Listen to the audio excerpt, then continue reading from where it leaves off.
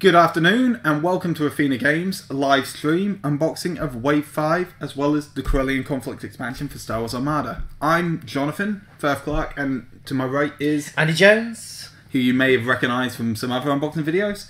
Today we thought new releases all came out today, and so we're going to start you off with what's probably the most eagerly anticipated part of this wave, the campaign expansion itself.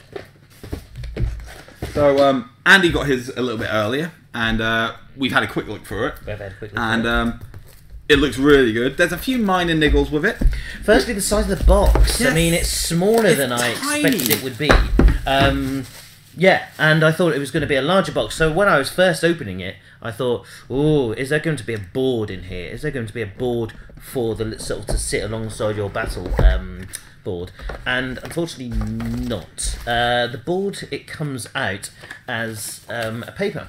So okay, that's a little bit disappointing in my eyes, but I suppose if you look at the size of the space map or the galactic sector map here, you do think that if it did come in a board section, it would have to be a lot bigger box, and therefore the price would have increased. Yes, I think if it was a board, it would have been at least 10 quid more. I mean, this was $29.99 over here. Yeah, $27.99. So $27.99, not a lot at all. Mm-hmm. So yeah, and you get some nice things on it. You get it says the Corellian sector, so but you get places like Duros on here down the bottom. Yep. You've got Salonia up here, and honestly, it looks better than I thought it would. It does. It looks really, really good. For where you can have your battles. Yep. But like you say, I'm very disappointed it wasn't cardboard. Yes, especially seeing as what FFG have done with their... I'd prefer it to be a cheaper price. Yeah, I think. Yeah. I'd rather it be 27 quid as opposed to 20...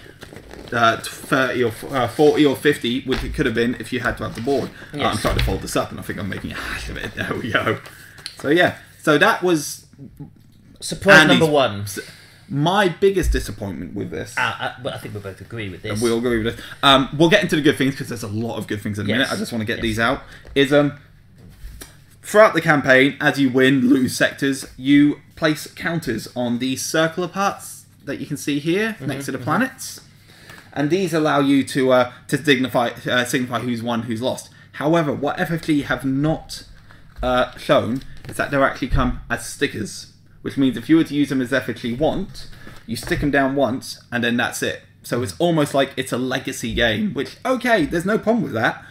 I just wish they told us in the pre-release information beforehand. I mean, that to me it stinks a little bit of like, oh, we might be able to get a bit more money out of these people if they want to play more than one campaign. They're gonna have to buy more than one set. Yeah. I mean, I'm a bit disappointed with that. Certainly within our groups. Could you argue? Sorry for butting in. Could you argue that that's the reason for the lower price point and the cheap and you could argue, and that isn't my problem with it. My problem is the fact that it wasn't explained to us beforehand. It was shown, this whole new expansion you're gonna get, you open it up, and then it's like, oh, so if we play it the way they want us to play it, it's one shot only. But Andy had a brilliant idea to Yep, well, I was going to buy some tiddlywinks and stick my stickers onto small plastic counters so I can reuse them. However, what I do have to say is, with the map and the stickers, if you're playing this, and it's going to take a long time to go through this whole thing, and we were talking about 4 to 6 players playing at any one time, there's going to be various things happening as you sort of accrue those campaign points. If you had tokens, it's easy to... it'll be easy to sort of like lose the tokens on which token was on what, and then you might have a few arguments saying, oh, well, I think that this token was on this one and this one was on the other one. With the stickers, at least you can fold the map, put it back in the box, you get it out, it's there. And the other thing is, we know several people are going to buy it. You've bought it, I've bought it. Our sort of immediate sort of like friends and sort of people who we play with will all get regular it players as well. Will get it, So there's going to be plenty of these maps around. And I think that, you know, it's a sort of a small sort of thing that... it's a niggle. It is literally a niggle. There is some benefits to having it on paper and having it as stickers as well. So, I mean, like I say, it was only a niggle, and my main problem is the fact that FFG weren't quite clear in the previous advertising that it was going to be a legacy style game. That's fine. If that's what they want, that's what they want to release, that's great. Yeah. Just a little disappointment. But it cannot overshadow what else you get in here. But before we get to the really cool things, you just get some other things, like you get your little team rosters. You get one for the Rebellion and one for the Empire. Obviously, we think that they're going to be PDF format on Fantasy Flight's website. And even if not, so you can have someone somewhere within the week will have turned it into a PDF online. Yes. And then you get a bunch of these conflict fleet rosters. So you have your player name, your fleet name, what faction, your fleet commander, because you have a Grand Admiral that you need to appoint for your players. Then you decide, you write what your assault, defense, and navigation objective is going to be, and then your battle record.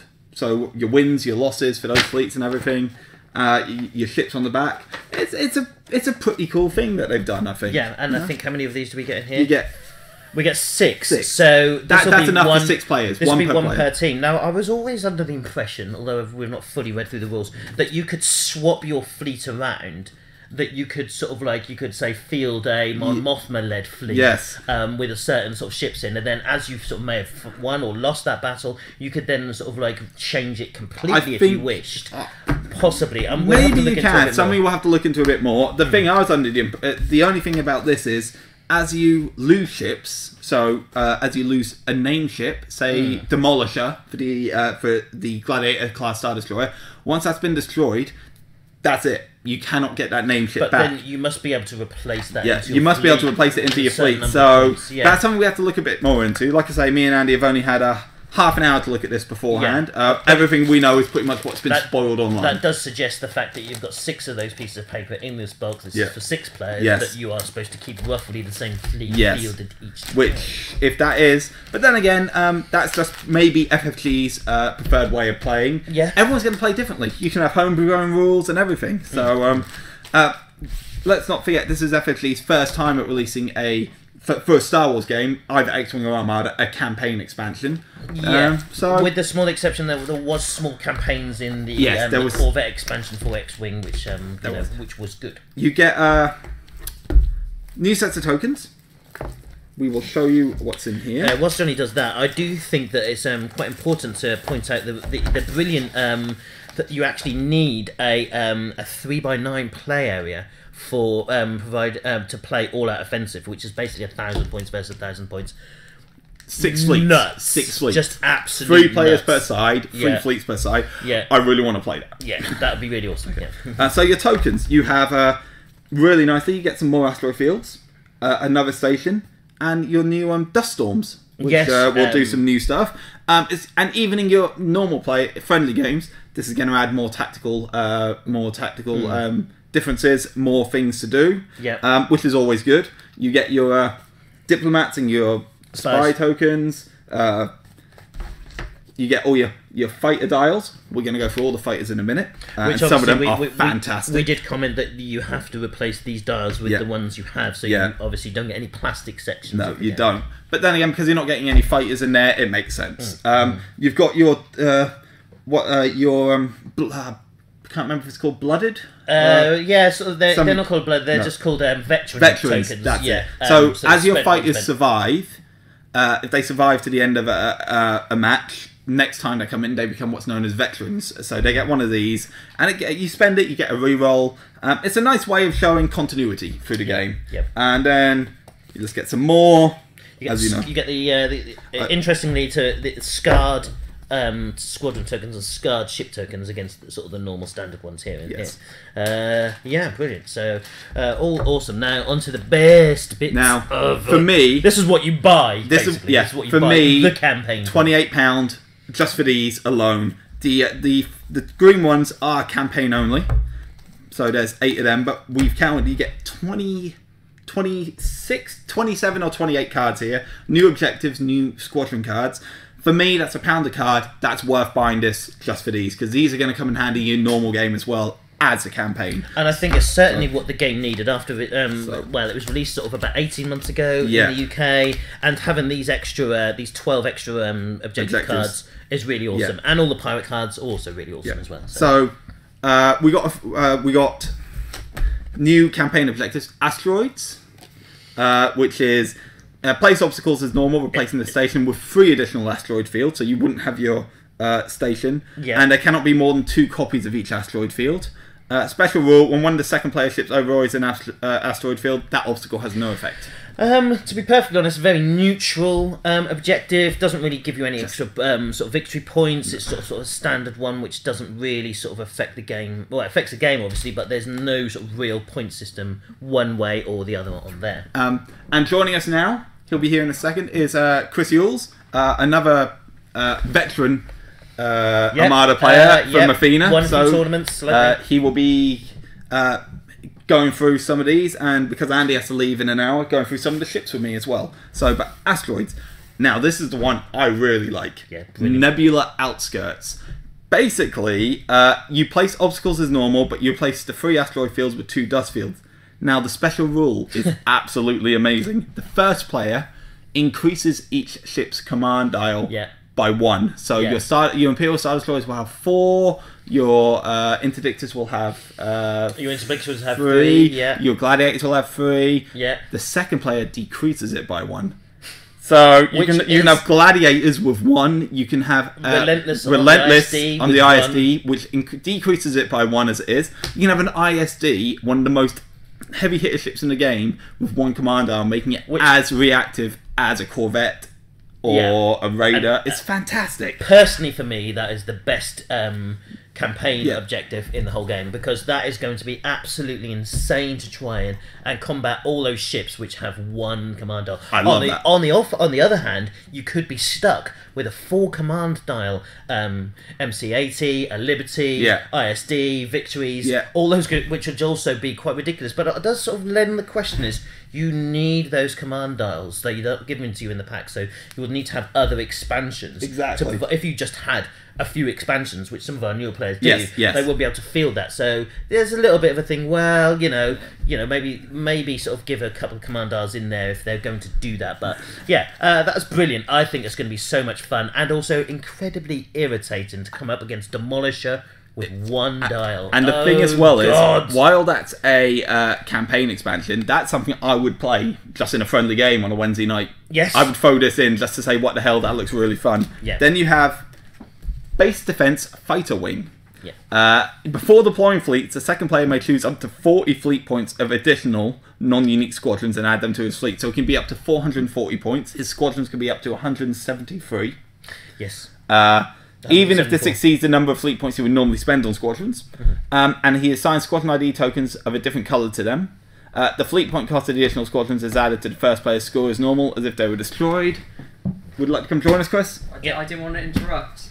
No, that's fine. Going through it, so that's fine. So there's a lot of these. It's basically, and after the winner is determined, the second player removes the additional squadrons from the fleet. It's just, it's a nice way of, like, as it says, base defense. You're there, you're the defenders, you have a slightly better advantage, but at the same time, it's only for that one game. It's all right. It'll be fun to play. I don't see it getting much play. No. Well, that's obviously sort of like very, very specific to certain aspects of the Corellian conflict, because there is 3 base defense ones if you attack a base, Imperial base or Rebel base on the game. This is Chris Yules, by the way. Yes. Won a few tournaments. Some of you may remember Chris. He's been in quite a few of these unboxing videos. He turns up when they let me out. Of his cage. Cool. So Fighter Wing. It's a bit like obviously everyone's probably seen The Force Awakens. It's like Tarkin's Revenge, which is the wing of FOs they have protecting stuff at the base. Yes. There you go. Yes. So the other 2 ones we've got here are Show of Force and Hyperlane Raid, which are obviously the 2. The Show of Force is the Imperial special mission for the conflict, and the Hyperlane Raid is the Rebel one as well. The only thing that Andy pointed out to me, there's no signifier on it, so unless you know beforehand, which I didn't, you wouldn't be able to tell which one's which. Yeah, there'd probably be in the rules, but you thought there'd be maybe a Rebel. There'd be like a Rebel logo, like the characters do. Yeah, which they've often got affiliations. So we're gonna just to bring Chris in onto the Nebula Outskirts card. Chris is a big Demolisher fan. There's very few of Chris's fleets that doesn't have Demolisher. How do you feel about a one command Demolisher, Chris? Or 1 command Relentless? So silly. It's going to be fantastic. Very reactive. So yeah, obviously I've looked at the spoilers for this, not to bring us out. So have we gone through all the cards yet? No, we've still got 2 base defense. We really do need to read the Hyperlane and Show of Force and then Independent Station. Because the Hyperlane one is where you separate each end, the other ends, which is quite fun. Anyway, so carry on. Yes, but Nebula Outskirts is going to be really fun. Yeah. Show of Force, the Imperial one. So this is also about acquiring resources. Just and looks sort of to repair your ships, mainly. really fun. You place obstacles as normal, excluding the station. Second player places 2 stations in the setup area. Each station must be beyond distance 1 of all obstacles and distance 3 of both players' edges. Both stations are unarmed, and you place the card near the second player's ship cards. First player ships and squadrons cannot resolve the effects of the unarmed station. However, they gain 1 victory token for each unarmed station that is not destroyed. The second player does. The first player gains 1 victory token, and his team gains 40 resource points for each station that is destroyed. And so each station is worth 20. So he can basically gain 40 victory points, 80 resources, and if he wins the game, he also gains another 40 resource points. So basically 120 resources. Yeah. So these guys, is it not set? Sorry, I remember reading something in the spoilers for these guys. Is it not set who's the attacker and defender in terms of Imperials and Rebels? I believe it is. The first player and second player. I think basically because the Show of Force is basically, it seems to me like, oh, you got some stations there, Rebels. Cool. Let's destroy them. Yeah, and this is sort of these 2 are obviously key to acquiring resources to heal scarred ships. So if you do have Demolisher scarred, if he dies in the next game, I believe he's totally destroyed. Yeah, he's flat out dead. Yeah, and he's flat out dead. So you need these to save those hugely crucial ships. Home 1, basically all the sort of like the Mon Caron, all those crucial ships. Yeah. These are the sort of the saviors. These are the holy grail. Yes. This regen of their ships. Yeah. That's the primary reason. And Hyperlane Raid is very similar. It's just the special for the Rebels to get their resources back. Okay, base defense, armed station, and ion cannon. Look similar to Fighter Wings, but you just different abilities. Yeah, different abilities for the base to deploy in the game. Okay. Not really much point in going through them because I quite like the ion cannon. I like the fact that the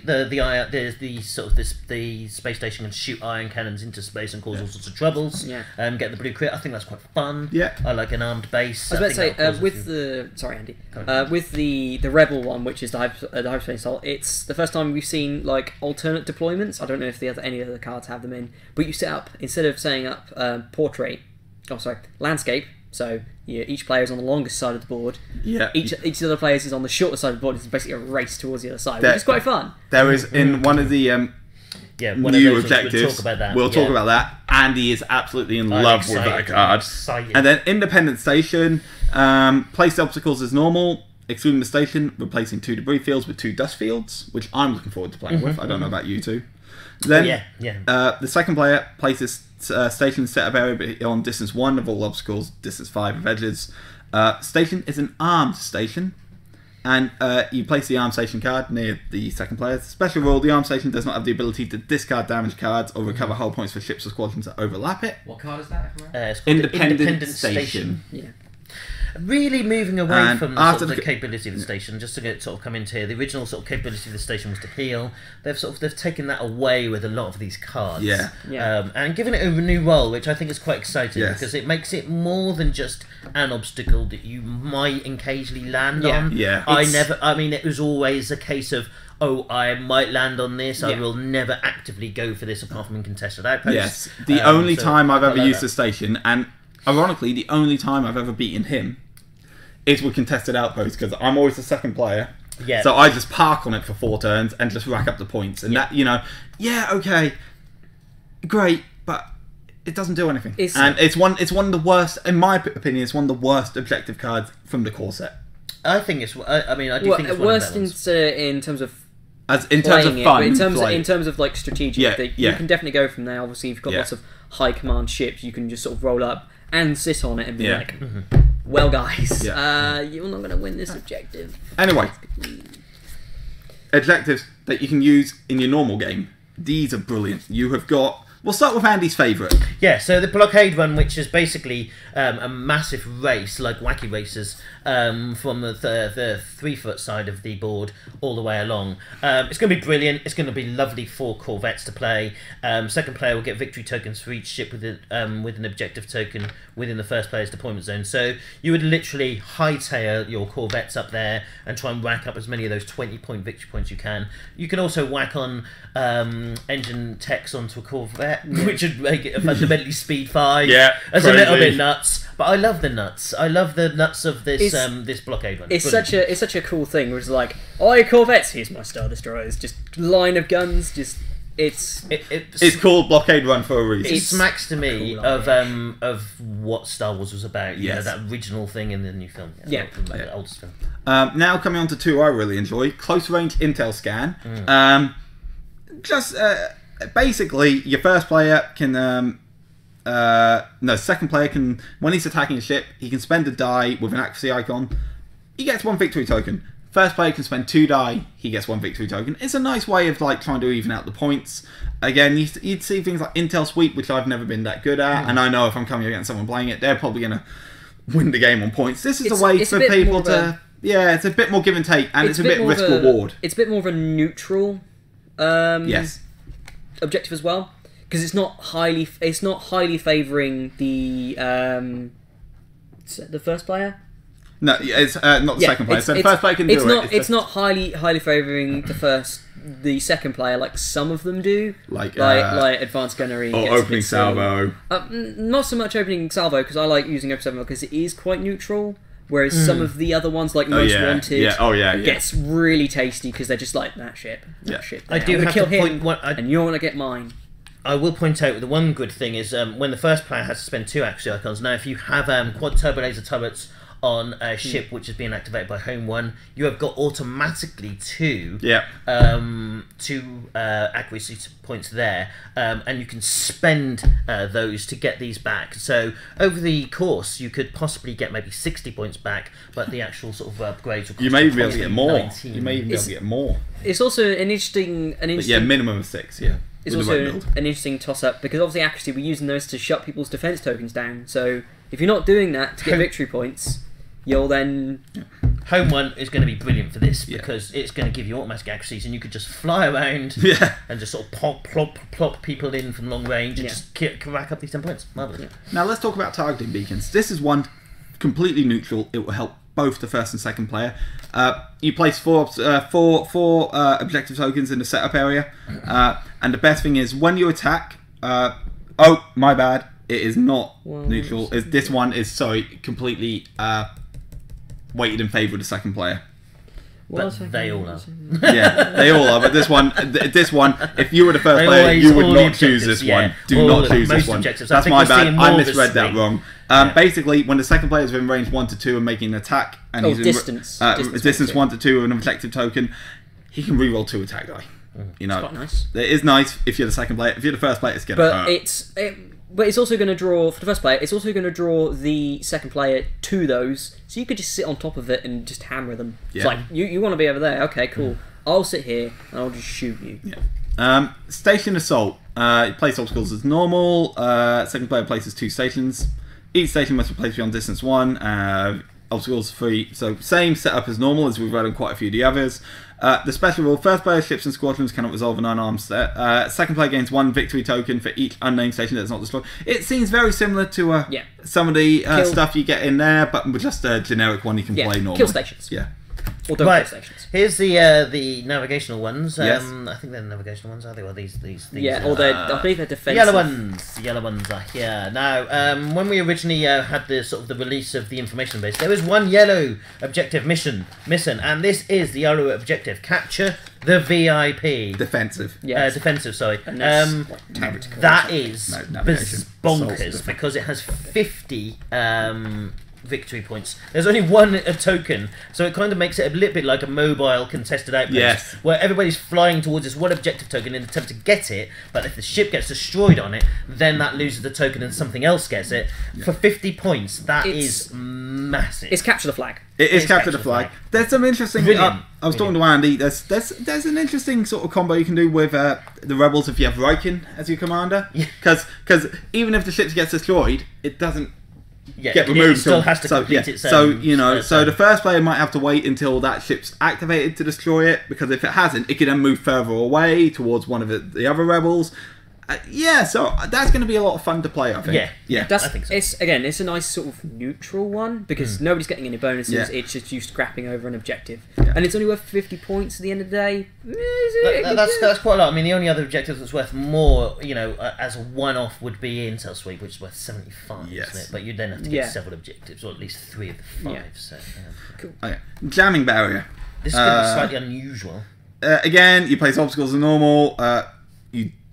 You replace the 2 debris fields with 2 dust fields. You don't put the station down. After deploying fleet, second player puts 2 objective tokens, set up area 1 to 5 of each other. Now, while attacking, if line of sight is traced across the line between 2 objective tokens, the attacker must choose and remove half of the dice from the attack pool, rounded down before rolling.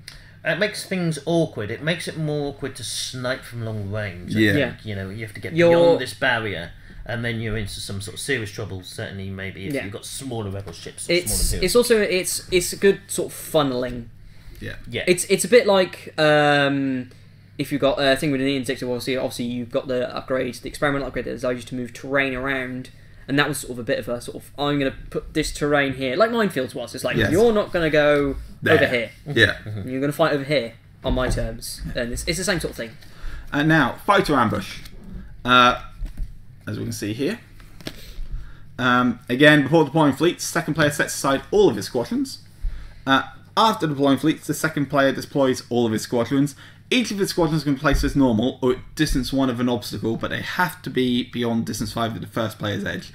This is quite nice. It means you can throw all your squadrons in the middle of the board. All rebels. Yeah, so rebels. With a lot of bombers. After a squadron forms an attack against the ship, if the defender was dealt at least 1 damage card, the squadron only gains 1 victory token. So this is a way for bomber-heavy fleets, and you get 15 points for each token. It's a nice one. It's a defensive... screen. What I'm trying to think of the original objectives now.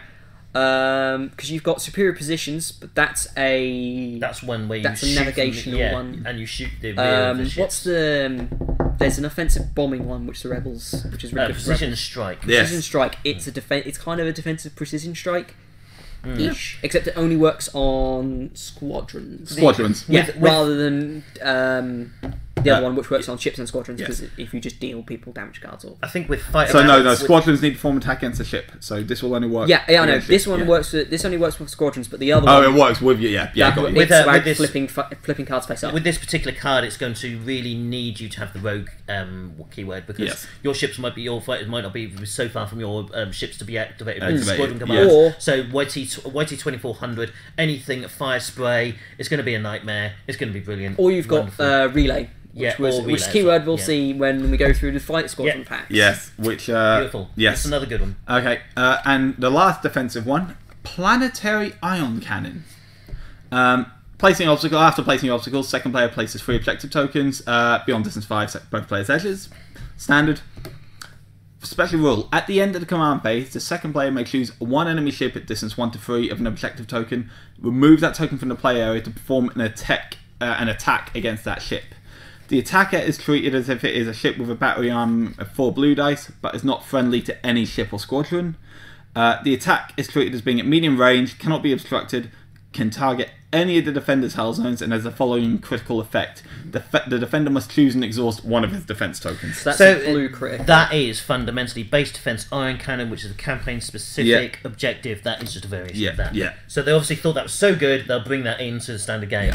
onto the navigational ones. Now, this is the best. This is possibly could be my joint favourite, stroke second favourite. Right. Navigational hazards, which allows you to move the asteroids around at the end of the turn, which fundamentally makes it more amusing and gives you that sort of reality that you are flying through an asteroid field where things are floating around, and it could cause terrible problems. That would be hilarious. Certainly, then if you move an asteroid in front of somebody, they land on it, critical hit. That is a terrible thing to occur. So brilliant, love it. I can see me playing with this and moving asteroids into my own path without realising it. That's the kind of thing I would do. So I do not want to play that. With your very, very feeble raiders. Your big lumbering my Star Destroyers. I love my big ISDs. It's like, okay, I'll just move this in front of you because you can't do anything about it. Yes. Yeah. Okay.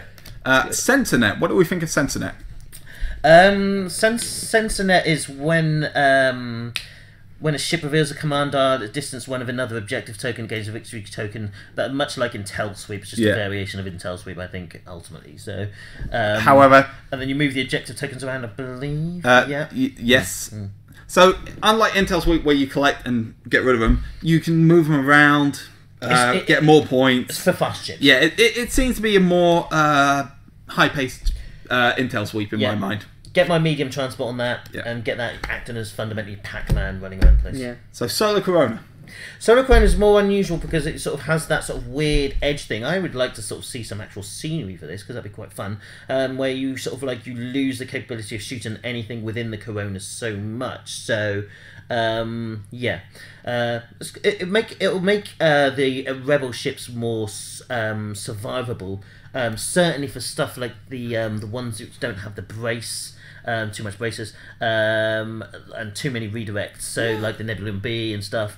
I quite like it. I think that'll make it more like the rebel ships more survivable. I'm liking that. Fly it in. Yeah, I'm liking that. A lot of these objectives seem to be changing the way you play the game completely, like the way the board move the board around, add more things to the board. It's nice. The whole aspect of objectives in the game means that it's got lots of scope, which is nice, which is why I like this expansion so much. It's a totally new way to play the game, and then they're just giving us like, the box standard game's cool. They've got new things as well. And it's going to be brilliant. Yeah. And now, Salvage Run, the final objective.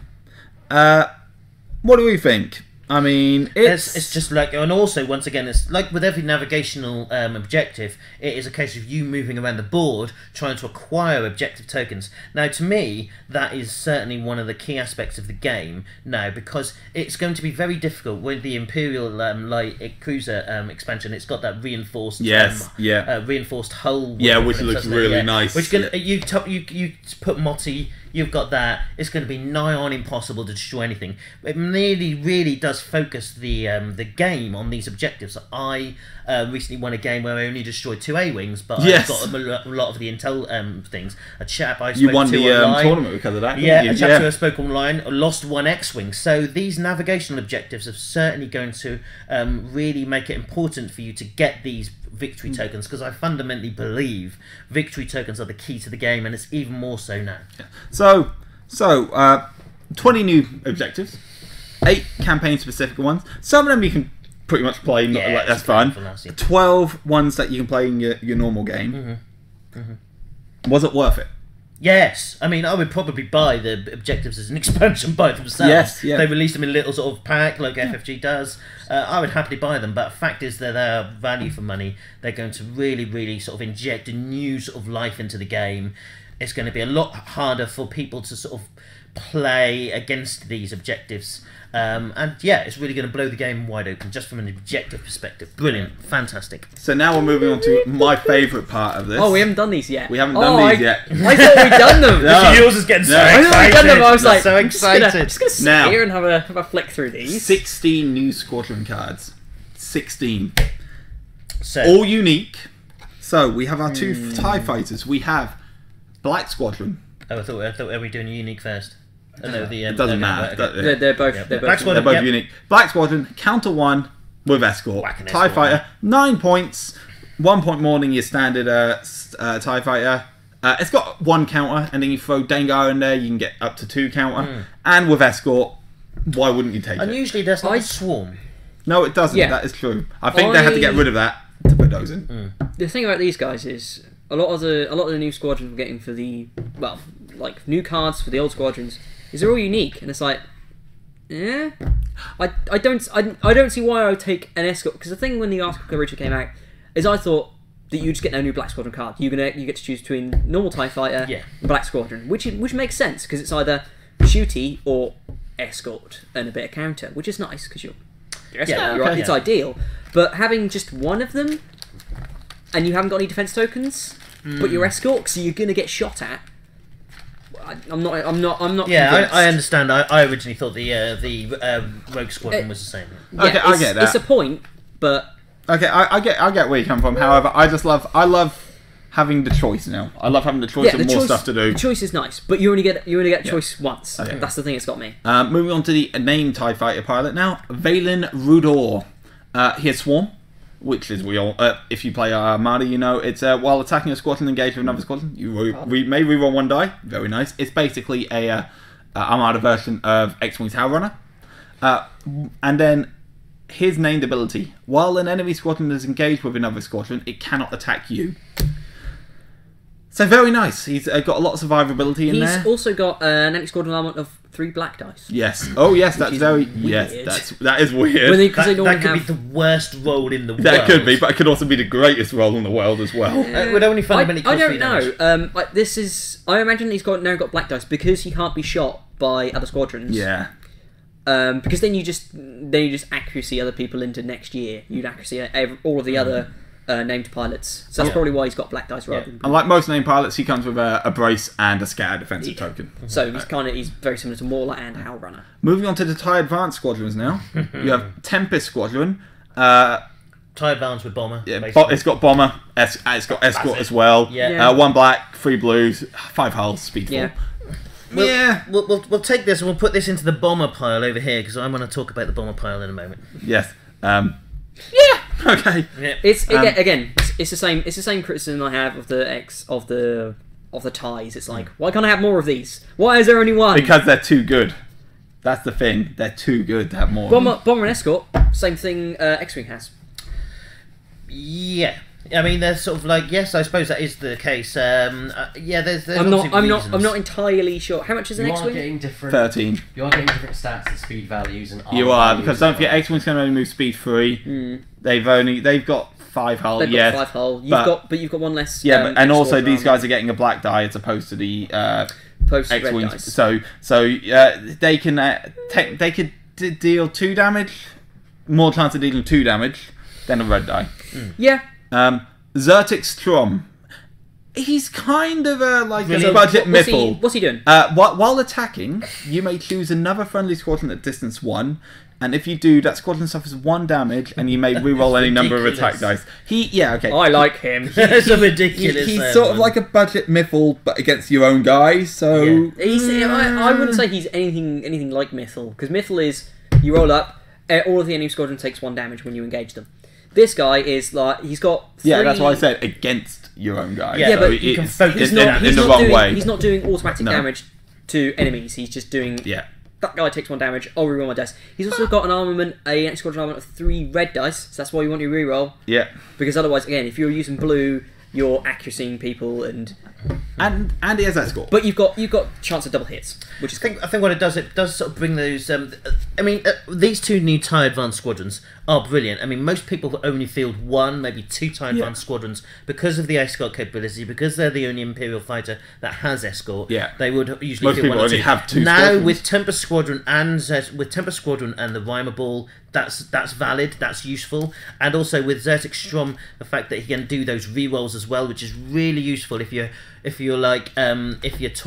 trying to sort of field ships which don't have many anti squadrons. So I think these will bring the TIE Advanced sort of more into the game than what they have been. Yeah. Now we're coming to the card that introduces my favourite mechanic for fighters, the TIE Interceptor Squadron Sabre Squadron. It has Snipe 4. Yeah, brilliant. Snipe is amazing. If you don't know, this is a range 2 shot that will allow you to snipe with 4 dice. 4 blue die. And they can't then counter you back, or they can't attack Is back. it range 2 or distance 2? Distance 2. Distance 2. Distance 2, yeah. And while attacking a squadron engaged with another squadron, it has swarm. It has swarm. You know, 4 blue die, 1 anti-ship blue die, speed 5, hull 3. Yeah, they're like most ties.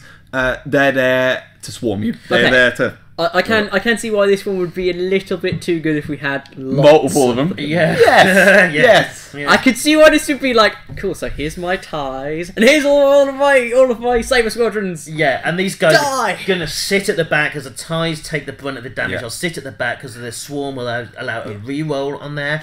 However, Hull Runner that as well. Yeah. If you had Hull Runner and Flight Controllers, you'll be pumping out 6 dice in a standard attack. Nobody could touch that's why you. the snipe is kept at 4. Yeah. Nobody could touch you. But what Chris has just said with the snipe, in the fighter packs, there are generic squadrons that do come with snipe, but they're not as high. Yeah. They're not as high for a reason. It's 12 points. I can't remember how much a basic interceptor is. I think it's 11. It's a point for that ability. Yeah. Which is going to be brilliant. That's now, good. Sienna Rhee. This is interesting because she's one of the very few fighters who you will treat as obstructed. While you are defending, and I'm assuming it doesn't say from a squadron, so this is from a ship as well. The attack is treated as obstructed, so she's got a lot of survivability. She's got counter 2 and swarm, and as you can see, she's got a brace and a scatter. Yeah. For 17 points, I'd say it's a bit expensive. Yeah, but she's going to be very survivable. Yeah, but it depends what you want. How on 16? Yeah. I wouldn't throw her into a bomber list. I would throw her into a fighter screen. Yeah, she needs to be there for a screen. You know, that along with Saber Squadron for 29 points. Why would you not take that? That's still quite expensive. I mean, we're talking. I don't know if I'd have both of them. You could nearly have four TIE fighters. You could, but snipe. Snipe's good. Right, Gamma Squadron, your TIE bomber. Bomber and grit. Yeah, bomber with grit. Not heavy. Not heavy, no. Not heavy? Yeah, but only has 1 anti-squadron dice. Yeah. 1 black anti-squadron. Yes. Totally and utterly not for fighter-to-fighter combat. Yeah, but 10 points. 10 points. Yeah.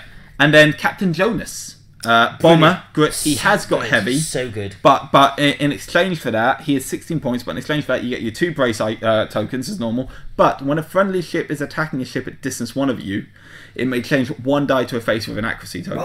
So it's a way to get around scatter, which is one of the most annoying...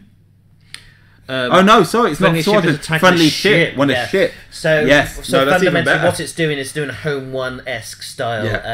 Chuck that extra accuracy in there. It's going to be horrendous. He's only going to be following around the sort of various big ships. Because you're not going to fly him off in the distance with everybody else. But for 16 points, he's a good way to... If you've got someone who's getting very lucky and being very annoying with their tokens... That's cool. That's some cool interaction between the capital ships and the squadrons. And I think you could probably just field him as the only fighter, and that would actually be viable. You could just be like, here's my TIE screen, and Jonas is going to stay over here, and just give everyone accuracies. Yep. So, those are your Imperials. Now moving on to the Rebel X-Wings.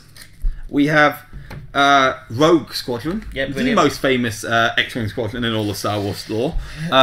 It's Bomber. It foregoes Escort, but for the point more, it has Rogue, which means you can move and attack during the squadron phase. Yeah, really useful for that objective where they're hiding on the asteroids. They can fly out out of nowhere. Okay. Very good. So we're gonna. I'm just gonna keep some of these separate. He's 1 more than normal. And he's probably not going to be sort of used so much. Yeah. Again, like with a squadron command because he's Rogue. So it's not one of those ones where it's like, why isn't it unique? Why can't you just field so many of those? But it's a good way for me. If you were going to field, say, 5 X-Wing squadrons, you'd have 4 X-Wing squadrons you can activate with your 3 squadron tokens in Enhanced Hangar Bay, and then you can just move him about. And he's one. I can see why they haven't given him snipe, because that would be a bit OP. A snipe on this would be OP. That's just even now. I was at 14 points. Yeah, he's a bit good to be unique. Yeah, but you could round up and make him a bit more. But they're not going to do that, sadly. Biggs. And then we go to Biggs for 19 points. They've kept it kind of thematic. That Tashio. Yes. And for anyone, no spoilers for Rogue One, but there's so many Tashes. There's so many Tashes. Who knew the Rebellion liked Tashes? I think that Biggs is obviously going to keep the survivability of people like Luke, Dutch, he can Wedge, shift damage. Higher. So by 1. So any ship that has any squadron that has escort, if it's being attacked range 1 of Biggs, he can at distance 1 of Biggs rather. He can then reduce the damage by 1, but he has to move that to another squadron with escort, including himself. Janors, guys. Janors, and basically shed loads of X-wings, basically for that because you'll need that escort capability to push that damage off. Yeah. Nothing a Gold Squadron. I was very surprised with Gold Squadron. Haven't seen anything about Gold Squadron. Neither have 12 points, so 1 point more than your standard. 2 point more than your standard Y-wing. However, you get 2 blue die for your bomber instead of 1 blue. Yeah. You don't have heavy. You don't have heavy. You don't have heavy. You don't have heavy. Yeah. I like it. Obviously, going to benefit from Torin Farr's rerolls, Bomber Command Center rerolls, so you can get those things through. Coming in at 17 points, 1 point above Dutch Vander, is the new Y-wing pilot Nor Wexley, which makes sense. She was a Y-wing pilot at the Battle of Endor. Friendly squadrons with bomber at distance 1 of her gain the following ability. Crit, the defending hull zone loses 1 shield. So you could technically deal, if you got a bomber with 2 die, which and they roll is the Golden Squadron. They roll a hit and a crit, you could deal 3 damage. Yeah, fundamentally. You wouldn't be able to do any critical effects with the dice, because then you have to spend the dice on the critical effect on the card. But you wouldn't be pumping out 3 damage with Golden Squadron. Very nice. I like that. You'll lose a shield. So if they've only got 1 shield left, they'll lose the shield, and then 2 damage will go straight on. Yeah, and I think that is sort of like quite nice, because that's going to make it harder for like those light cruisers with that ridiculous card. That's really good. So the way to use her is sort of like a rebel version of Howrunner. You want to keep her in the middle of your bomber groups. That with again X's. Yeah. Just a load. Yeah. Maybe some Y's, but X's. Yeah. Just like my crits do the damage. The X-wings pump out that red dice for ship combat. So rolling that crit means that'll lose a shield, and the crit will come in a normal hit. So you'd be 2 or 3 damage per shot. Wow. Now we come to my favourite card, A-wing Green Squadron. It's an A-wing with bomber. There was no image online for it, so if you would mind, thank you very much. It's an A-wing. Yeah, I don't think we've seen that one yet. Bomber. Yeah, with bomber, there it is. Bomber encounter 1. Well, that's just insane, isn't it? A black die. That's pretty tasty. Speed 5. This thing's gonna be insane, and that's probably why there's only 1 of them. Yeah, I was about to say it's a bit good. For 12 points. You're looking at 1 point more than your normal A-wing. Yeah, like most of these things are. Like he's a nice alternative again to X's and whatnot. And the thing is though, it's going to be so fast that it's going to fly well out of range of your sort of like activation, and it doesn't have rogue, which is very fortunate. But it's going to actually fly out there and start bombing stuff, so it's not going to be able to benefit from any rerolls normally. So you're going to have to be quite fortunate to roll those 2 crits. And it's only got counter 1, unfortunately. Yeah. Now we come to the named pilot. Shara Bay. Basically, she's got counter 3. She's 17 points. She's got counter 3, but when you perform your counter attack, each crit icon adds 1 damage. So you're getting a 66% chance of damage instead of 33% chance. That's pretty good. It's nice. I like it. I like that. Yanos as well. Chuck that in with Yanos, so they can pump out some sort of extra stuff to it. Yeah. Now, this is what's interesting. Dagger Squadron with a B-Wing Squadron. It's a bomber, but has Swarm. Again. It has Swarm. It has Swarm. But it's still Speed 2. Yeah, for 15 points. It's also got a 2 blue and a black dice for anti-squadron, and 1 blue and a black for anti-ship. It's... something I'm going to have to play with to see if it's worth it. I think this is the sort of ship that you would fly very close to your capital ships to basically use the capabilities of rerolls, and also therefore it can pump a bit of extra damage out as well. Yeah, because the big problem with the B-Wing I've always seen, I know I'm not a Rebel player, but they're just too slow. They are slow, and they're expensive. There's some things which we'll be going through in a minute, the Phoenix Home. There's some things in there I think that will help you with that. Yeah, but you have to build your fleet around that, unfortunately. There's lots of things in Rebels to increase your speed. Like there's a title where you can double move but not shoot. There's one that increases. I can remember the double move and shoot one, but I'm sure there's another one somewhere where some people with bomber increase their speed by 1. But I think that's corruptor for. I'm thinking of that for the victory. It really does need a corruptor style card. Yes. Now, Ten Num, he's a B-wing pilot. He is the rebel version of Maul Miffle. While attacking a squadron, you may spend 1 blue die with a crit icon, and if you do, each other enemy squadron at distance 1, the defender suffers 1 damage. So he does splash damage. 19 points. He gets got bomber. He gets 2 braces. But once again, he's slow. He's so slow. I don't know. I think he might be worth investing in because worth of that. Looking at. He's worth. I think he's worth looking at because of that splash. Because you've got a black dice, you've got 2 blue, so you've got a good chance of a crit turning up, and you could do that more than once. Mm-hmm. Mm-hmm. So there's nothing stopping you. Rolled 3 crits. Cool. Everyone take 3. I think with these new B-Wings, they're going to be kept with sort of close to the ship. The Z95, which also has Swarm, is very, very useful because you would be inclined to sort of fly them off. If you kept them close to the ship, you get a bomber wing coming in. These B-Wings are going to sort them out, basically. They're going to totally sort them out. Yeah. I will say, Jules, it does say that when attacking you may spend 1 blue die. Oh, 1 blue die. Yeah, 1. So you can't spend all 4. You can't do once, which is a shame. But it's still quite nice to hit a bunch of people with some damage. But here's the thing: 8 new A-wing, 8 new rebel cards, 7 have bomber. Yep. So once we are going down this horrendous route of bombing the bejesus out of people, and also 8 new Imperial cards.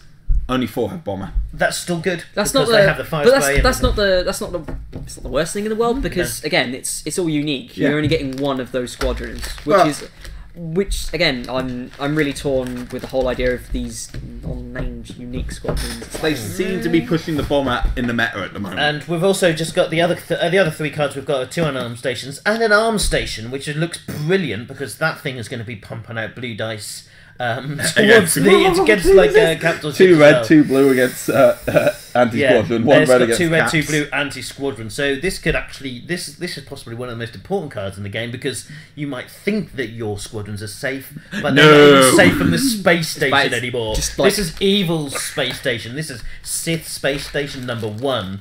Darth Vader's own personal station going around causing horrendous chaos. Okay, guys, so that's the Corellian conflict. Apart from our minor niggles we had with some of the I am 99% pleased with it. I am. I don't think it was ever going to please everyone 100% away. I am so happy with what we've gotten, though. It looks really nice. Like I say, my only niggles are what we talked about at the beginning. If you had just the cards, how much would you pay for cards? 20 quid? I'd pay 20 quid. You pay 20 quid for cards? I'd pay 20 quid. So when you consider for another 8 quid, you're getting all those cards, a campaign. So it's value for money. Yeah, it's like I say, my only issue with you guys talking about it, they obviously try to keep the costs down so they can give you a pack you can buy multiple times if you want to play more campaigns. And to be fair, there is a secondary market for cards you could very easily sell on the extra cards, or even just keep them as spares. I mean, I don't see why you couldn't, photocopy this. I mean, no, don't get me wrong. Like I say, if you're really against putting stickers on it, throw a copy. Like I said, it isn't the fact that they've done it; it's the fact that they've kept quiet about it and no one knew about it until it was released. That's my only niggle with it. The thing is that a sort of new style of board game that's been coming out quite recently is the Legacy game. Now, Pandemic Legacy. Yeah, I've played C4. Pandemic Legacy. I'm in the middle of I'm not in the middle. We just started C4, and I really like that kind of thing. I know it can be played once. There's a lot of money to play it once, but it's very cool. That nice? Yes. Right.